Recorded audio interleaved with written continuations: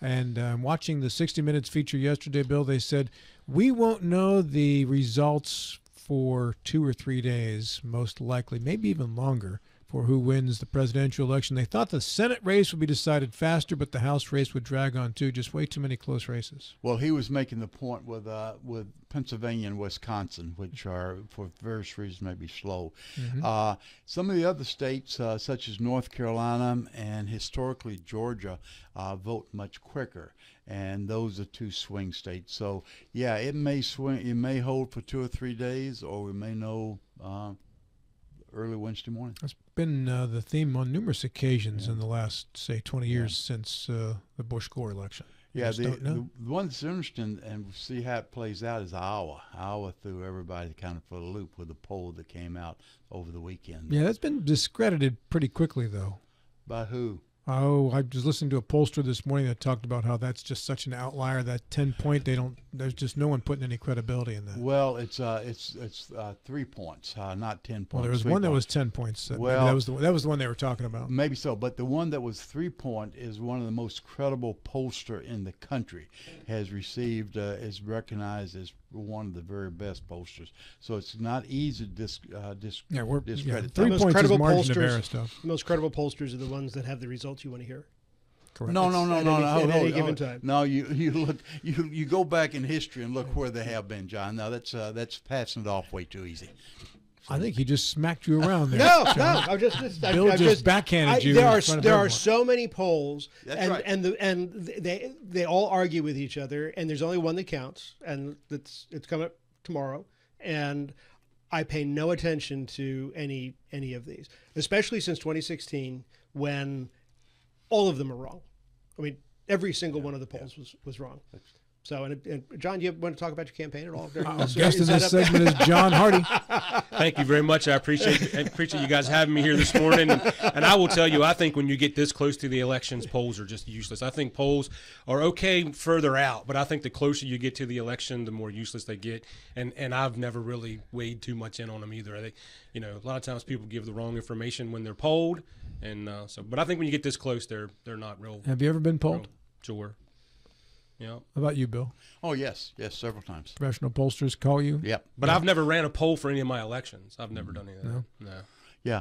I've not had it recently. Seems a couple of years ago, quite frequently. There may be some cycle you're on, but not this year. I was not polled. So my name's John Hardy, and I'm running for the Berkeley County Commission. And you wait your turn over there, young man.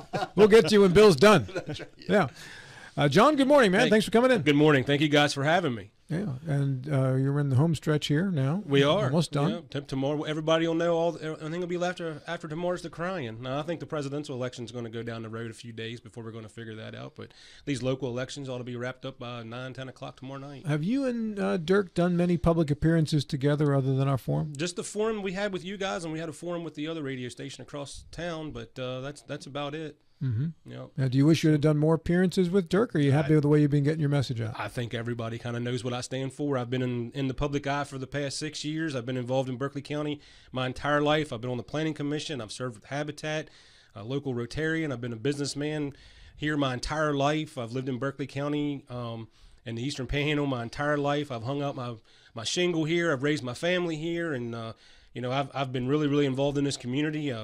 I've served in the legislature for the past 6 years, serving Berkeley County and a portion of Jefferson County. And I'm not the kind of person that likes to toot their own horn, but I will tell you I'm one of the most aggressive and one of the most successful legislators that's ever worked out of Berkeley County. I've accomplished a lot when I was in Charleston because when I went down there, I worked my hind end off. Anybody that knows me when I'm in Charleston knows how aggressive I am and how hard I push. I will do that same work ethic for Berkeley County as a county commissioner. I've worked very hard to make relationships and connections in Charleston, and I'm not here to take shots at anybody, but I am here to clarify exactly where I stand and what I stand for. And Mr. Stearnsbury did talk about where the rubber meets the road. So, listen, I've worked very closely with the past county commissioners over the past 6 years as a legislator with local economic development, roads, anything that you can think of. I've worked on the state level. So, my experience speaks for itself. Let's get into some of the differences between you and Dirk Stansberry. John, where do you stand on the lobbyist for the county? Well, sure. Yeah, I think it's really easy. You know, the easiest thing in the world to do is to stand on the sidelines and throw rocks. It's the easiest thing in the world to do. So when you work in the legislature, you work in Charleston, and you understand how it works, you understand that you need every bit of help that you can get. I will tell you that access strategies, and, you know, a lot of times I hear people refer to as Summer did this, Summer did that. And Summer's a big part of that, but this is access strategies. The county is hiring access strategies. They are getting not just Summer Barrett, but they are getting some other big players in Charleston. And I understand, you know, that we need that help. And as a legislator, you work as hard as you can, and our senators work as hard as they can.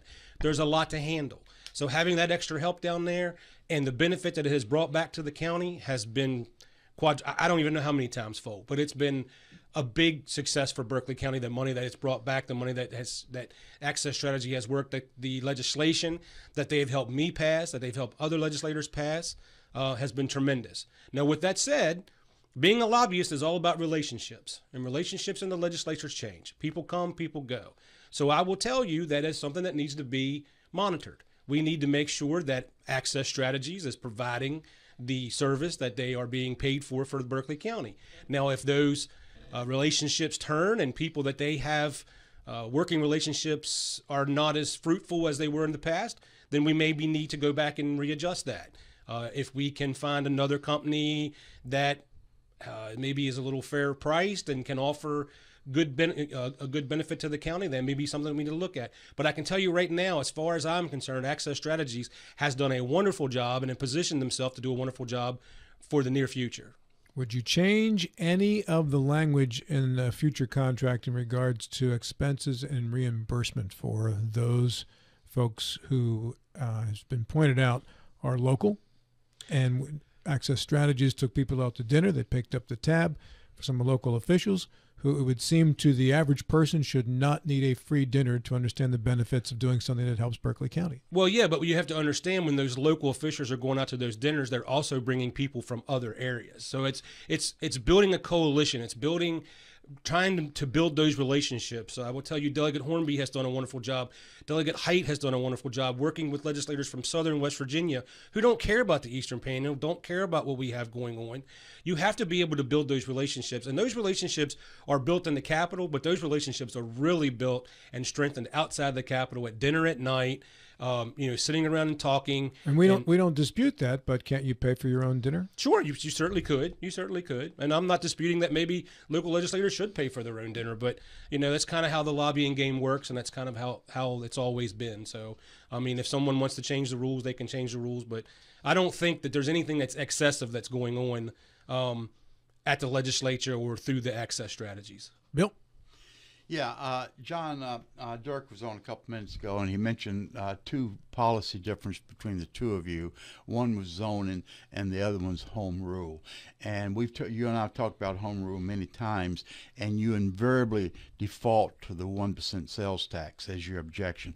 But home rule is much more than that. We're a Dillon state, and what that means is that the county commission basically has to have permission from the legislators to do anything they have not traditionally done. Home rule would be an exception to that. As you move into the county commission role, would you view home rule different than what you have in the past? No, because you can't have your cake and eat it too, Bill. You can't. If you give the county commissions, if you give the counties the ability to tax, they will tax. But you defaulted that 1%, and I was trying to stay away from that 1% okay. to the other aspects. You're talking about for them to have the ability to put in different ordinances and such. Yeah, but I mean, my thing is, if you want to do that, then do zoning. Right? If you want to do that, then pass zoning. Okay. And you can't have your cake and eat it too. If you want to have the home rule, you're going to have the taxation. You're going to raise taxes. You can't say, I'm for home rule, but I don't want to raise taxes. Because if you give any government the ability to tax, they will tax. And so for my opponent to sit here and say that he is for home rule, but he's not for raising taxes, it doesn't work that way. It's cut and dry. If you give someone the ability to tax an entity, they will tax that entity. Okay, I don't necessarily agree with that, but it's not my role. It's not my role to counterpoint with that. What about zoning? But let me say this also: I've never sat in front of Berkeley County's budget. I know their budget's about $53 million, and Berkeley County commissioners tell me they need that money. I believe them, but I don't know that. I don't know that to be true. Mr. Wines was in here the other day and said there was about $8.5 million in a rainy day fund. If you take that number, that's about 15% of what our budget is. Rainy day fund should run between 15 to 18%. So you're pretty damn close to what your rainy day fund needs to be. We have about a $5 to $7 million coming on board with impact fees. So let's let those impact fees take place and see what that raises before we automatically put more taxes on taxpayers. I'm not saying down the road John Hardy may not change, but I need to see the budget and I need to see what we're spending. And I know we're growing and we need to have more money for fire, police, and all those areas, but the impact fees should do that. We've got the fire fees, the ambulance fees. As you get more people, those fees raise. You also have the impact fees on the water and sewer. They don't call them impact fees. They call them capacity fees that you're putting on water and sewer. So those are going to raise. So as the more people you get, you've got different ways to raise revenue. But I'm not saying 2 years from now, if I see that there's a revenue shortfall, but let's put in place what we have that's working now. Okay, what about the zoning? The zoning, my opponent changed his tone on this. From what I heard him saying and everything we've talked about, he was for zoning. Now, zoning, that's going to be put in place by the commissioners. A 5-person commission can vote in zoning. They don't have to care what the public thinks. But now, I've always been for a public referendum. If there's an organization that puts themselves together and gets unified and puts together a good group and they want to have zoning in Berkeley County and they are able to put together a plan to put it for public referendum, right? I wouldn't stand in the way of that because I think that's democracy. But as a commissioner, I'm not going to vote to put zoning in the county without the blessings of a referendum. Of course, that's never been proposed in Berkeley County. When we tried zoning back in the 90s, late 90s, and then 2010, it was always predicated on a referendum. No one, even though you're right, the county commission could do it, but they never chose. Sure, and I'm not against a public referendum. I passed legislation that put the fire fees to public referendum. The fire board could just recommend what they wanted the fire fee to be, and I was like, no, we're not going to do that. We clarified that the county could use that money for paid firefighters. Well, when I wrote that bill to clarify that for paid firefighters, I also wrote into that bill that the only way the fire fee could be raised is through a public referendum. I mean, if people want services, then they have to vote to pay for them. Is that transfer tax 100% yet? It's coming back to the county? No, it's probably at about 60% right now. But right there, that's another piece of legislation.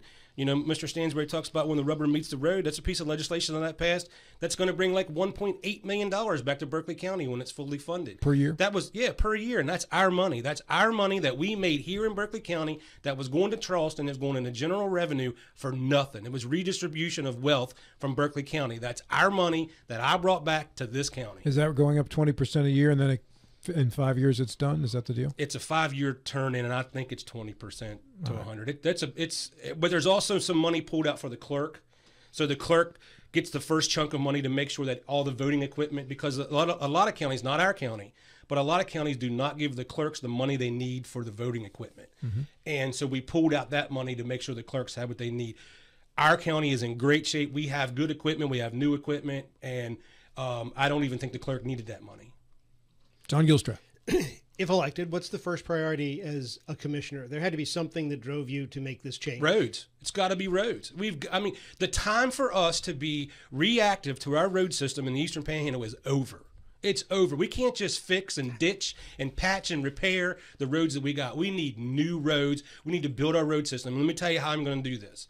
I'm working right now with Delegate Hornby and Delegate Height and Senator Barrett on trying to get and also working with Patrick Morrissey. I've had breakfast with him, and we had this conversation about having a new highway district for Berkeley, Jefferson, and Morgan County.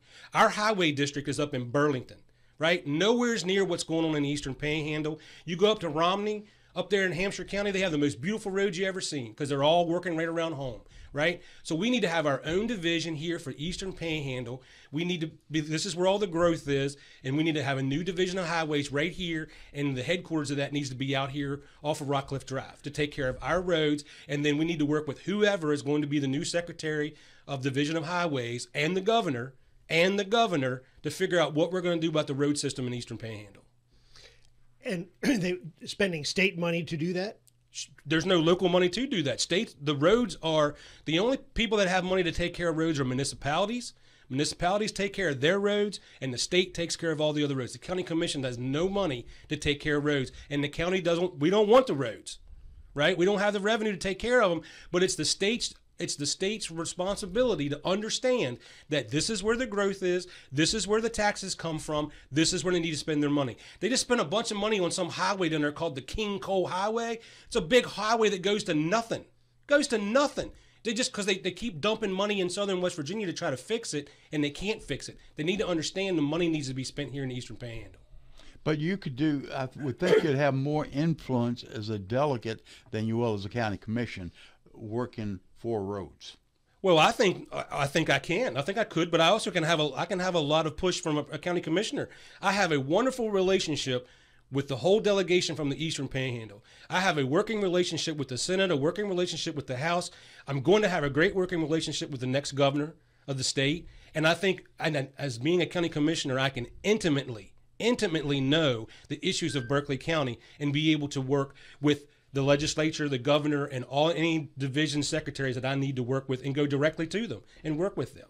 John, let's talk about parks in Berkeley County. Where would you like to see the next park? And in regards to funding parks, your thoughts on keeping this county's parks in good shape? Yeah, well, I think there needs to be a big park on the north end, somewhere in the Spring Mills area. There needs to be a big park there. We've got one out to Poorhouse. We've got the Randy Smith Center up on the south end. We've got the Berkeley 2000 there in town. I think we got a small park that's going in Spring Mills.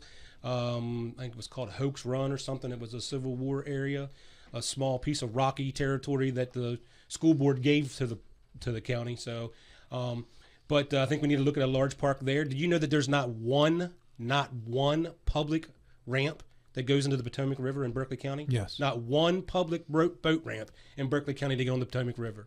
I mean, so I think that was discussed with Sportsman's Paradise a few years back when Steve was still in charge, but they determined there wasn't enough funding to staff it. Also, there's not deep water there at Sportsman's Paradise. Correct. We had a place just above Dam 5 that literally died on the day of closing. That never happened. But you're right. But how are you going to solve that problem, John? Everybody recognizes that. But I do not know of a single landowner that's prepared to donate or give his property away for deep water boat ramp. What about down at DuPont's Landing? They've closed that down. They don't use that anymore, that piece of property. Why couldn't we approach the new owners they're putting in commercial metals and putting in that big solar field out there that owns that property? DuPont's Landing was a huge area that the employees of DuPont used for years and years. It's deep water access. It has plenty of places for parking. It has a nice boat ramp. You know, maybe that's something that the county could lease. Yeah. But I think a portion of this impact fee that's going to be collected is going to go to Parks and Rec or what we call quality of life. But, you know, that money is going to go to fire, police, EMS, quality of life. I'm sure the school board is going to try to get their fingers on some of it. But what is your feeling about impact fees? I know if the county has not yet made a decision, you'll probably be involved in the discussion. Where do you see the priorities for the recipients of impact fees? I think impact fees are a direct effect of what's going on in your county, and I believe as long as they are kept at the right amount and not an absorbent amount, they don't need to be $15,000 or $20,000. I think if we land somewhere between $5,000 to $7,000 per home, then we are collecting on the residential construction that is affecting our county. But my question is just the opposite end: where the money should go, not where the money I think there's going to need to be a study on that. I think most of it needs to go to public safety. It needs to go to fire, EMS, police, and then a portion goes to Parks and Recs. I know the school board's going to want a part of it, but I'm not in favor of that. Them getting too much. I mean, let's think about this now. Listen up, everybody. 81 cents. 81 cents of every dollar you pay on real property taxes for your home goes to the school board. 81 cents. So I don't know how much of the school board I want them taking of these new impact fees. Now, I'm sure there's going to be some legal wrangling that the school board's going to get a piece of it. John, go ahead. I think Mr. Gilstrap? that should light up our Facebook page here in a second. Sure. We've got 90 seconds left. All right. That's it? Goes fast. Given the politics of the candidates that are going to the House and the Senate from this area, how do you see the interaction with the county commissioners and the local legislative team. I think the county commission right now has a wonderful relationship with the delegation that we have now. There's going to be 3 or 4 new ones, 5 new ones maybe, and we'll just have to build those relationships. I mean, I've known Tom Willis. Me and him ran an election together back in 2018. Don't know Chris Anders that well. I've talked to him a few times. Or Lucia. I've talked to Lucia. She's been in my office in Charleston. I've met with Lisa White. She seems like that she may win that race. You're gonna have to see who wins and just try to build relationships with them. But luckily, that's a strong suit of mine. Building relationships with people and working with others. John, 30 seconds. Tell them why they should vote for you. Vote for John Hardy, because let me tell you something. Being a county commissioner, you do 3 things. You manage people, projects, and money. That's what I've done my entire life. I've managed people, projects, and money my entire life. You build relationships. You make Berkeley County stronger. You work with the people in Charleston. You work with the legislature, the Senate, the House. You work with your other commissioners. Listen, it's a team. It's a team. Let me be a part of the team. John, thanks for coming in today, man. Thank you. Appreciate you making time for us. And we've got a final minute coming up next here at 9:57.